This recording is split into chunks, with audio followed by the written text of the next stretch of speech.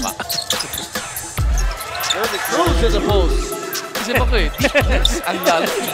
Uy, si Andre Emmett has made it 4-0 matapos makakuha ng unang basket ni Reynel Atlatan. Si Jervy Cruz naman as spot. Lamang ang Alaska ng 3-5 minuto lumilipas sa ating ikatlong yugto.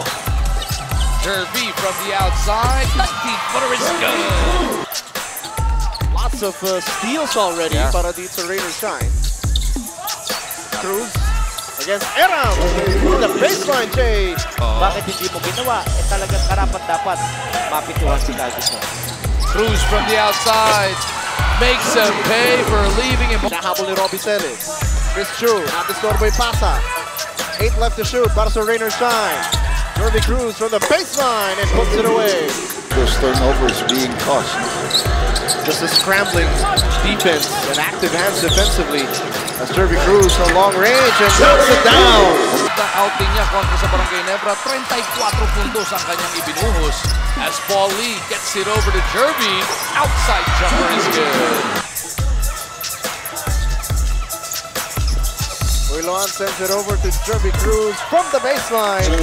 He knocks it down. Jaire trying to decide what to do, looking for McInnes. Marcelo playing keep away from Wendell. Jervy will attack, takes the contact from front the other. Lots of time, James, but very comfortable lead para dito sa Rainer Shine. Belga inside, Jervy Cruz with a finish. Get the wins for his team, Anthony. Well, so far, so good for him. Maganda yung kanyang pag-umpisa rito.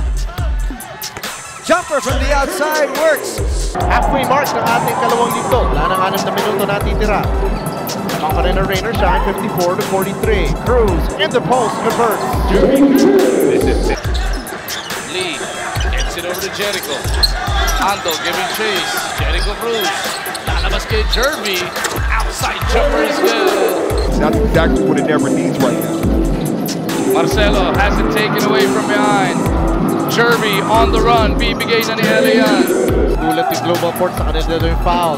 As that corner shot doesn't go. Put back, still no goal.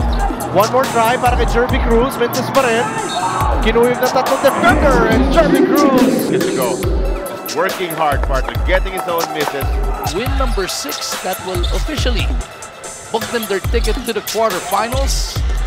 Looking good naman sila with their quotient with the teams they have.